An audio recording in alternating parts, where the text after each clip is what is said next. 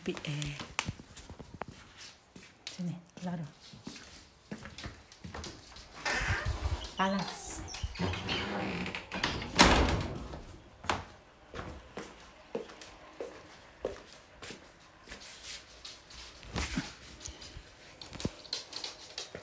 Pasti si itu datang.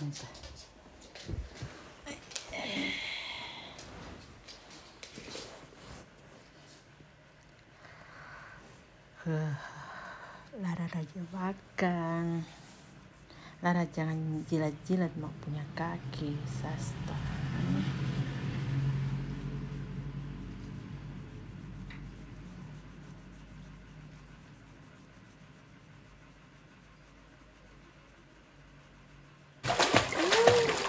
Doja diri.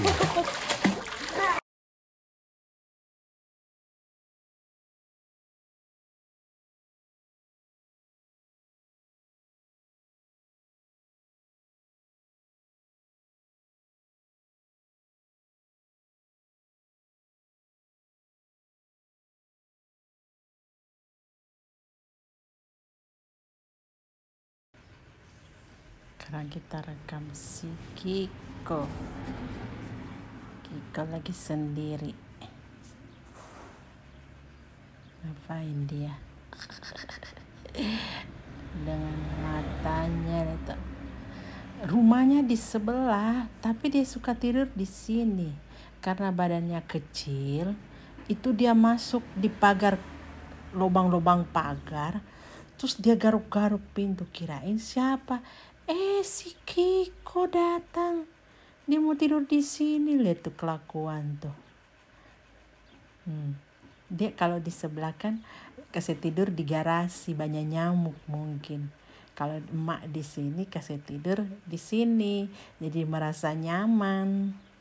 Ya nggak Kiko? Kayak Lara nih. Piko. Laru. Tuh.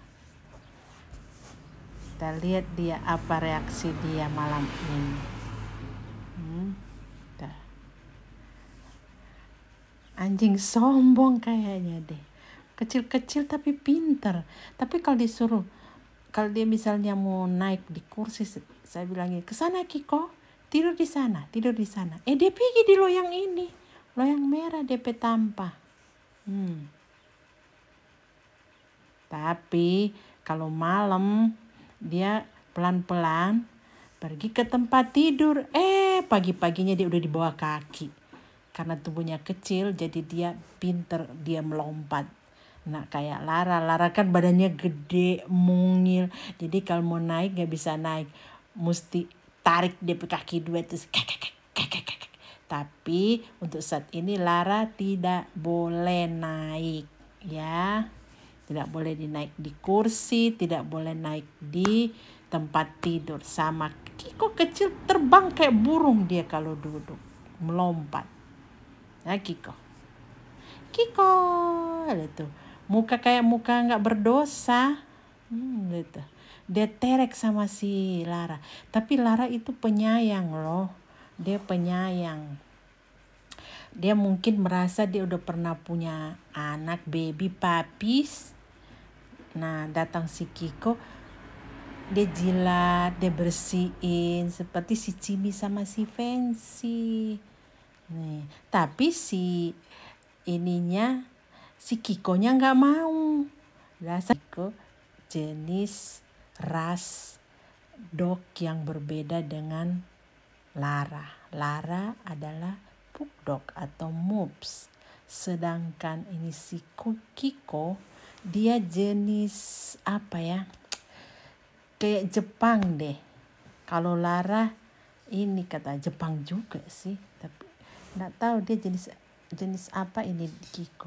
Nah dia datang. Dia ngorok. Taradis.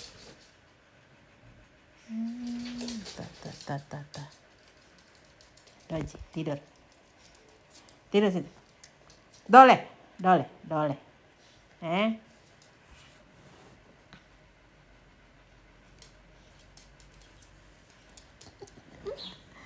Lara liatin.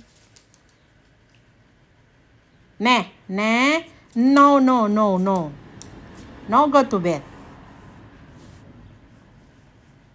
Down. Sleep, Ilaro. Udah tahu. Tahu kan. Pinter dia. Dia tidak. Dia terek Lara begini.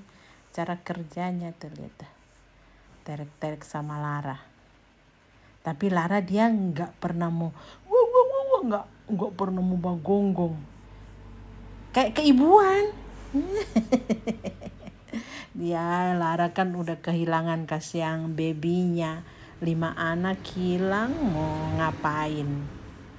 Yang pas datang ini dia seperti anaknya dia. Jadi dia sering ngalah. Kalau ini kan kita dapat di jalan dia. Dapat di jalan dipungut. Sama anak sarani kita, mereka lagi ke kota. Lagi jalan-jalan gitu. Ketemu nih si Kiko. Lagi ngeringkuk di kata bawa mobil. Nah mereka kasihan dan mereka ambil. Ya udah mereka bawa sini. Nah, dimandiin sama suamiku. Kutu-kutunya dicabutin semua. Kutu-kutunya disemprot. Udah bersih sekarang nih. Nih. Tubuhnya kecil, kurus, mungkin gak pernah makan. Ya udah, kalau mau tidur dia ke rumah saya. Nah, si Mila kan senang. Nah, sekarang dia tidur nih. Tuh. Kalau dia bilang tidur. Kuk. Dia tidur. Gemes lihat tuh. Penurut kayaknya. Nah, kayak Lara. Makan aja mesti istimewa dia. Kalau Kiko kasihan lihat tuh Kiko. Lara belum merasa hidup di pinggir jalan kayak Kiko. 3 hari 4 hari ndak makan mereka tuh. Lihat tuh. Dia cium kaos kaki. Apa? Lihat tuh lidah. Bleh. Lihat tuh lidah. Kan lucunya ini. Dia berlidah begini. Nah. Tuh. Kusut mukanya kusut. Tuh.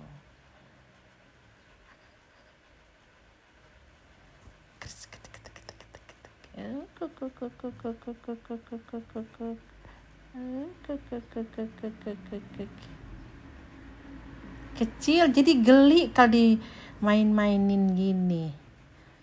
Kalau Lara kan gembul. Ini kecil dia. Digeli-geliin tuh. Lihat. Lucu banget tuh mata. Kancup. Tik.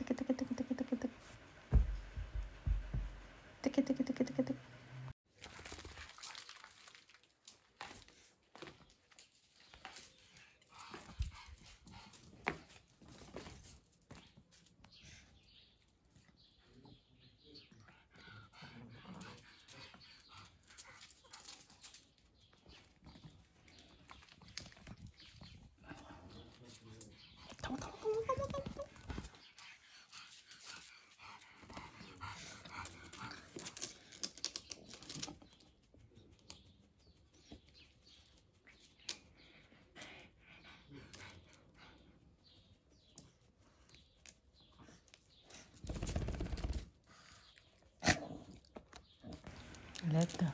Satu bagaro.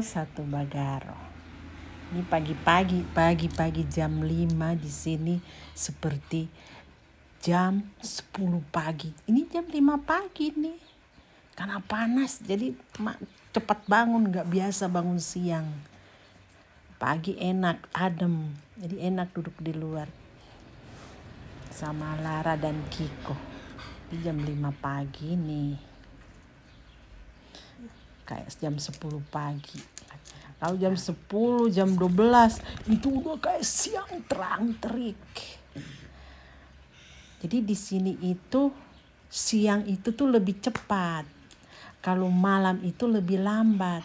Jadi jam 9 malam dia masih jam 8 malam masih kayak jam 6 sore.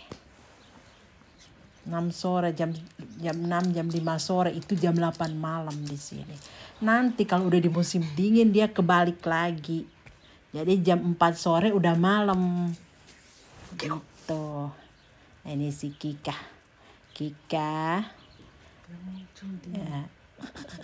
Kika mau tidur di rumahku. Dia udah selesai, dia udah tungguin emak.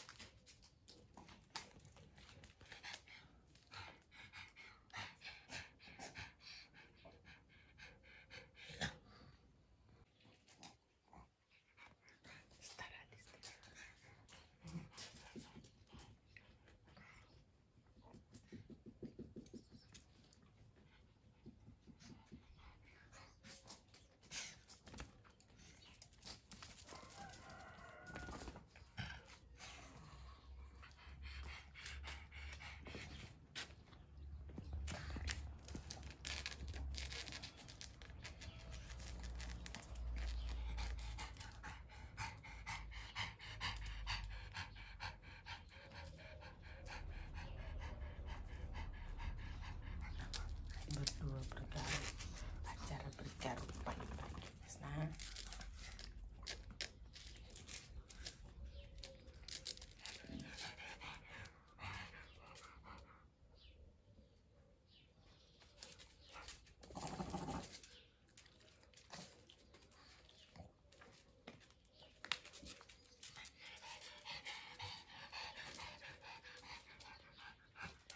Nah, kaku.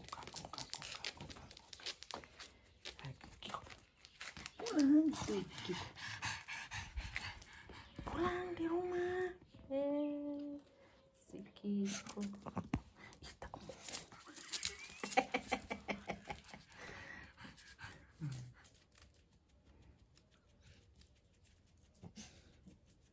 Pulang tamu. Kiko. Pulang Lara. Stop. Pulang. Ada semut di situ. Sasari gila no. Lara, staradis bakaro.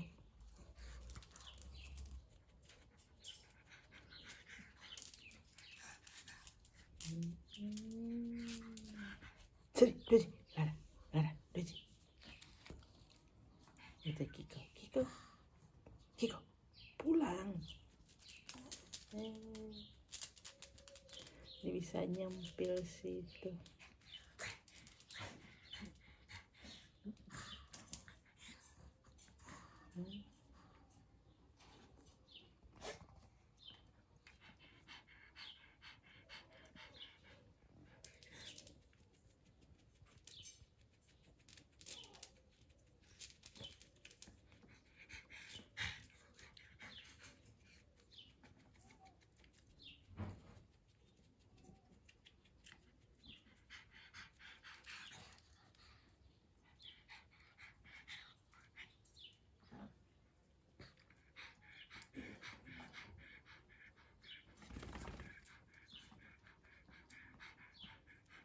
Kiko, staradis, pulang, come back to home.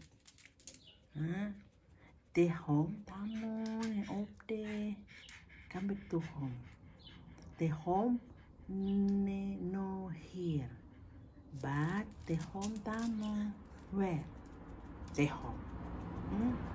Go to home. Nah, nek. No, Kiko, no.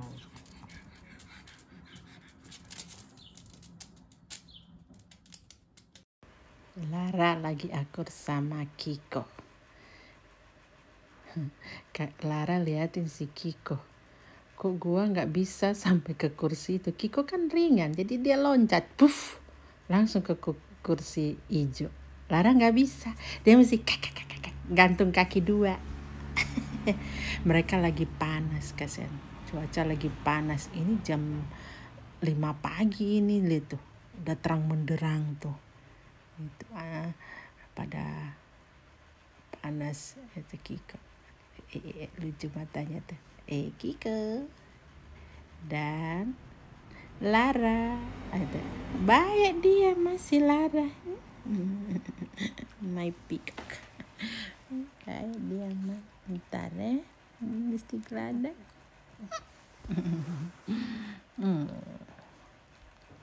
Minum air dulu sana. Dah, lihat.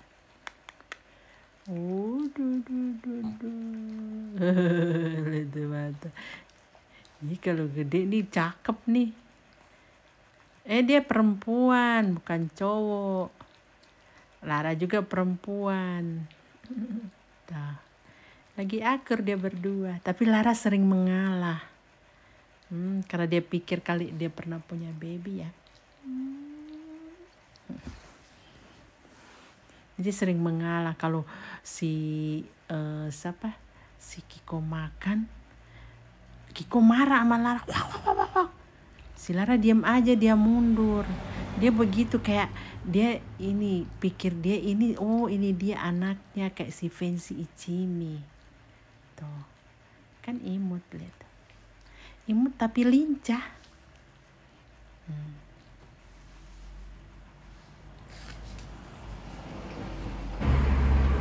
Ini ya teman-teman, saya share, saya punya tanaman tomat di kadang. Setiap pagi saya dengan Lara di sini. Ini tomatnya udah growing, udah tumbuh subur. Ya mudah-mudahan cepet panen lah. Ini udah udah ada buah satu, tapi dimakan sama kutu binatang tadi pagi. Lah aku nggak tahu kan kutu model apa di sini. Ini udah ada kembangnya tuh. Tanaman tomat di sini gede-gede. Tuh. Kembangnya tuh kuning. Ada Lara lagi. Lara pokoknya di mana saya di situ Lara. Udah ada pohon tomat. Tomatnya sudah berbuah.